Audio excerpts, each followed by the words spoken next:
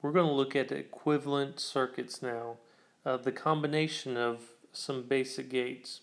Sometimes we might connect multiple digital gates to form complex circuits, and other times we might want to simplify those complex circuits.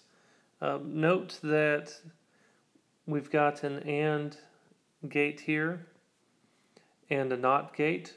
And what we're going to evaluate in just a moment is find out that this AND and NOT together is going to be equivalent to the NAND gate.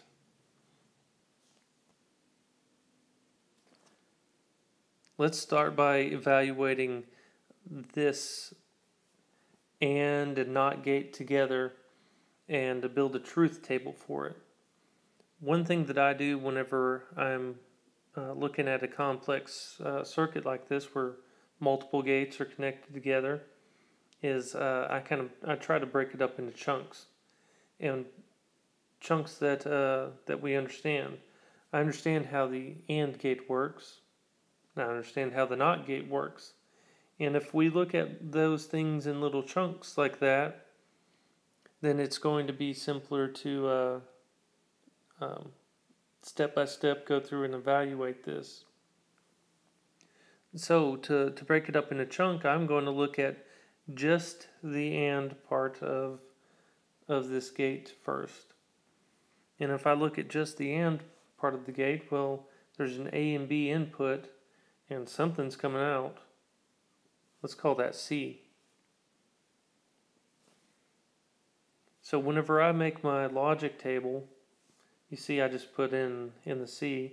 That's what I do, is I make a little bit of room in my logic table where when we were evaluating single gates with two inputs, we've just got an A and a B input and some kind of an output. Whenever I have multiple gates, I break it up into chunks like that, and I'm going to have a spot for the output of the individual gates. You'll see how it's helpful here in a moment. Knowing how an AND gate works, I'm going to fill in C as the output of the AND gate of A and B. So in this case, I got a 0 and a 0, got a 0 output, 0 and 1, 0. Here we've got a 0, and the only place that the AND gate outputs a 1 is there, where there's a 1 and a 1. Now I've got an output of an AND gate right there. And the interesting thing that we can use is, now that we know what C is, not only is it the output of the AND gate, well, it's the input of the NOT gate. Remember, what the NOT gate does is it outputs the opposite of whatever comes into it. So a 0 goes in, a 1 comes out. A 1 goes in, a 0 comes out. So what we have here is the output of